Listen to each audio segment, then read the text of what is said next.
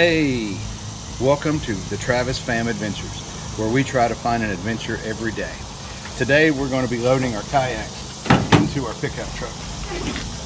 So hang out a minute and see how we do it. Wow, that was some work. No, we usually don't load that fast, but today it was a snap. Let me back the camera up so we can get a better angle. Okay, as you can see, I've got 3 kayaks and 1 stand-up paddleboard loaded. And you may think, how are those going to stay in there? With just 2 straps, I can hold them securely to stay in at highway speeds. One comes around the end and goes through the loops, pushing them back into the truck that way. And one goes over the top, holding them down flat into the bed. My truck has D-ring mounting locations just inside the bed that are perfect for this.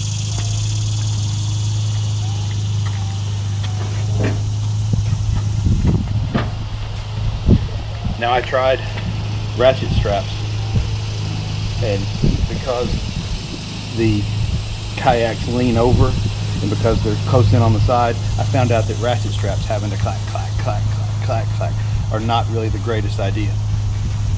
So on the recommendation of another YouTuber, I discovered cam straps where you just pull on them and they tighten up, and you push the button where it says press and they'll release.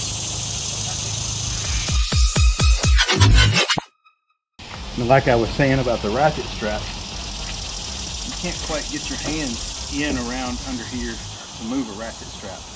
With these cam straps, you just pull up on your tail end until it's snug.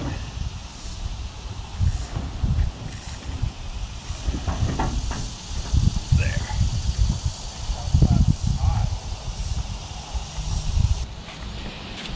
And the last step that I always do before we hit the road is I shake them around.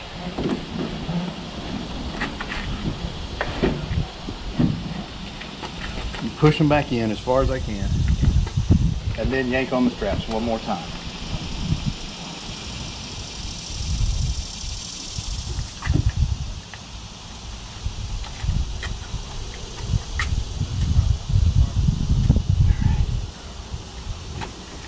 Take your tail ends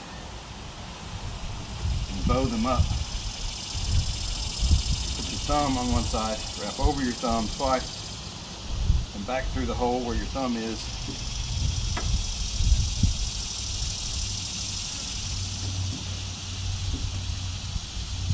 Make some good tight knot.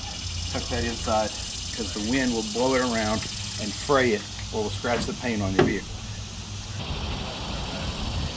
Well, there is one more thing you have to do before you hit the road with your kayaks in the bed of your truck. You have to jiggle them a little bit and say, that ain't going nowhere. It's like a law or something.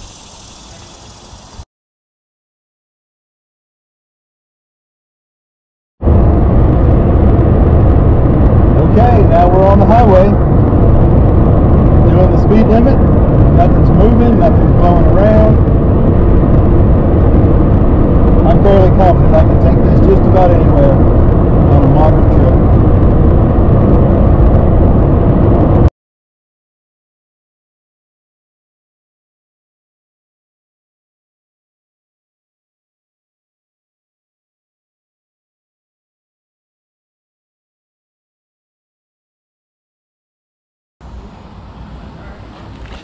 But wait, there's more.